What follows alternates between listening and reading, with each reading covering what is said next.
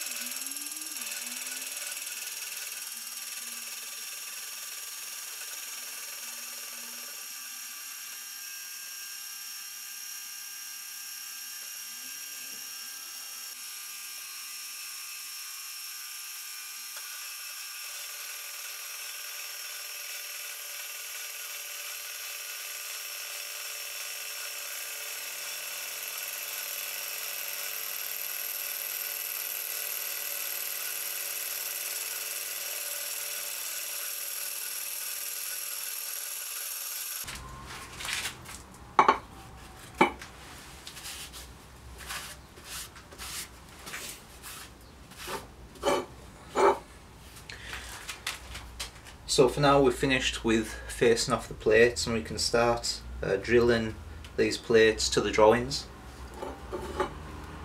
We're going to start with the base plate, which is this plate, and we've got some holes to drill to hold the sides down and also the base block, which is this part here. So we'll get this in the milling machine now and we'll drill and counterbore the holes in that. There are some holes to drill in the edge of the plate, along this edge, but I'll do that after I've drilled the faces of all these plates, because I'll have to set up my cylindrical squares and we'll get these clamped upright and then we'll drill in the edge of the plates. There's a few plates that need holes drilled and tapped in the edges.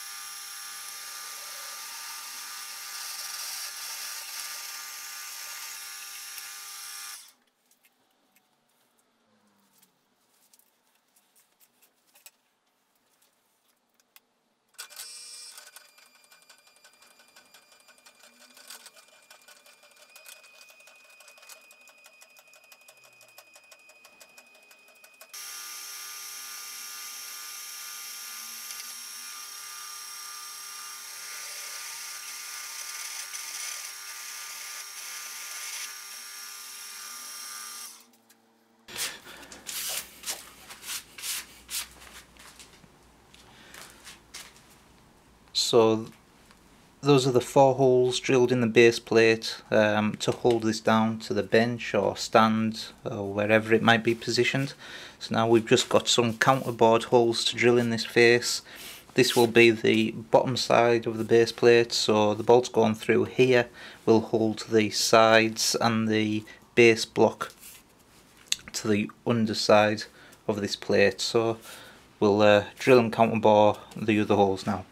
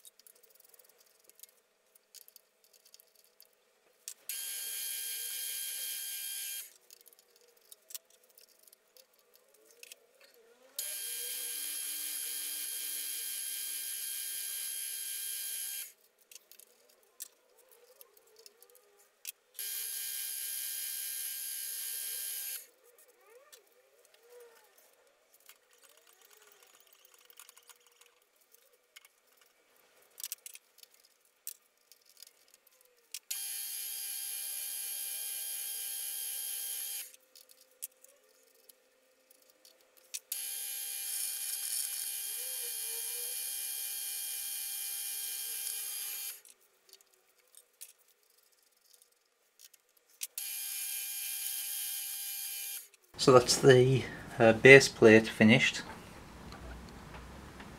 We've got 4 8mm holes for holding down the base plate to a bench, and then we've got 10 holes which have been counterbored. This is the underside, so these will have bolts going through to the sides and the rest of the parts that will fix the other side. So we'll get this part out and we'll get the sides in and we'll repeat the process.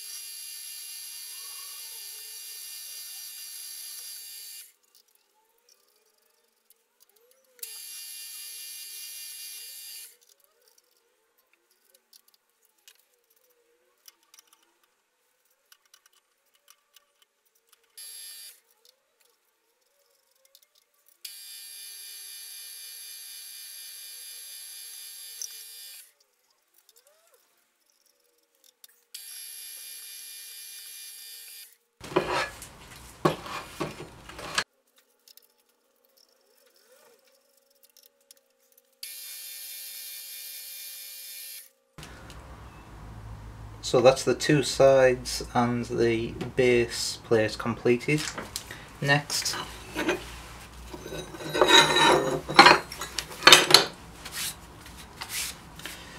I'm going to drill the cross slide, and this will be the slide that the carriage travels along when we're adjusting the left and right cutting position. So we'll get that in the lathe, we'll get that in the milling machine and we'll get it drilled.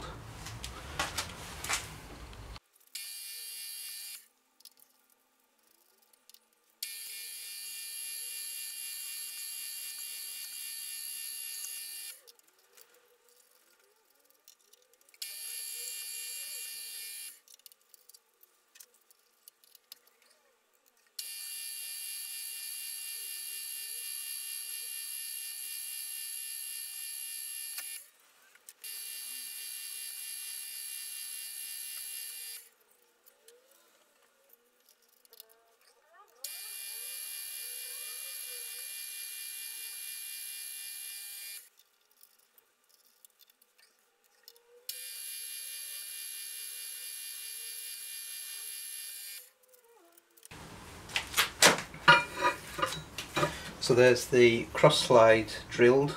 All that's left to do is to drill the holes in the ends of that plate, as well as the sides and the bottom plates. They all have holes that need drilled in the edge. So I'm going to get my cylindrical squares set up on the milling machine now, and then we'll get those holes drilled. So I've got the base plate set up on cylindrical squares. I'm just going to drill and tap 3 holes in the top, and then we'll do the same with the side plates and the cross slide as well.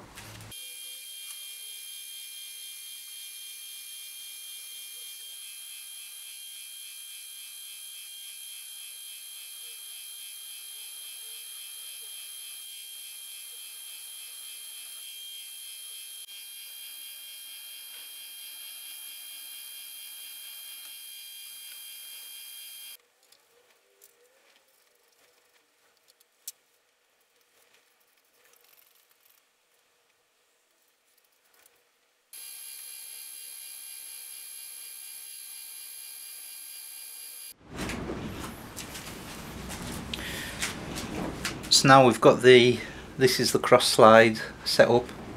There's 2 holes to be drilled and tapped in each end of this plate, and those holes that hold the cross slide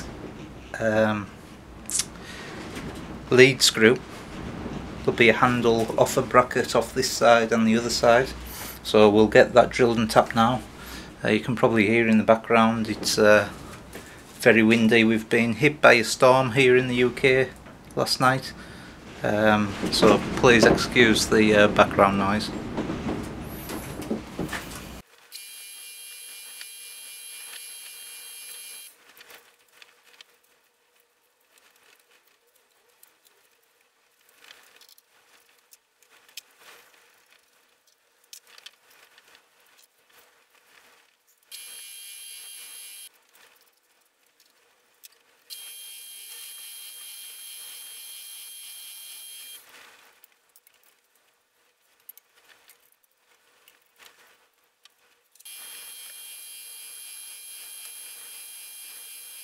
The next thing to do is to tap those holes that we've drilled now, so we'll get that done. We're going to tap M6, and then we can move on to making the bed block, the base block, and this has been pre-cut as well, 50 by 50mm square bar, and this will be what holds everything together when we assemble it.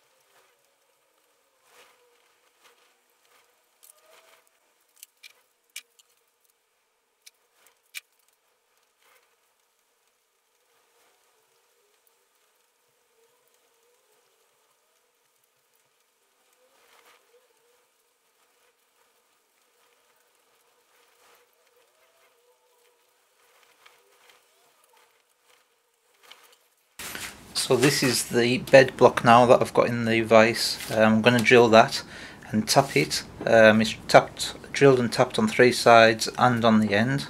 Now this part holds together the base plate, the sides and the cross slide. So once we've got this made, we can put those parts together and we'll see how it fits up.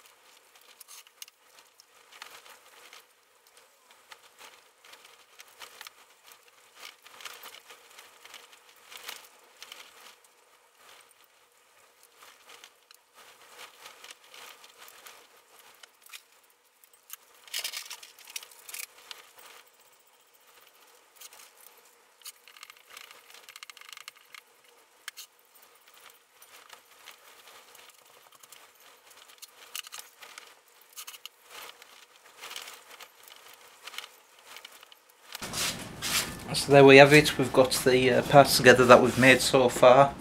Some of you eagle-eyed viewers might notice that I haven't put a screw in here and that this hole is slotted. Unfortunately, I made a few mistakes on the base plate when I was drilling that end. The first mistake was I snapped a M6 tap in the end of the plate, so I'm waiting for a solid carbide drill just to try and clean that out and hopefully get it retapped and get a fixing in there. And the middle hole on that base plate, I've managed to drill 2.5mm out of position. I think it was getting towards the end of the day and I just lost concentration, but I've just about managed to recover it just by slotting that hole, and it works okay. That won't be saying too much because the carriage will slide just within that portion there, so that will probably be covered all the time. Quite happy with that, so I'm going to call that the end of this episode. In the next episode we'll get the ram and all the guides fitted, the handle that will operate it, and then we'll maybe get the head and the carriage made. Yeah, so thanks for watching. If you haven't seen any of my videos before, please check them out on my channel. Please subscribe, like, comment, and find me on Instagram. Thanks a lot.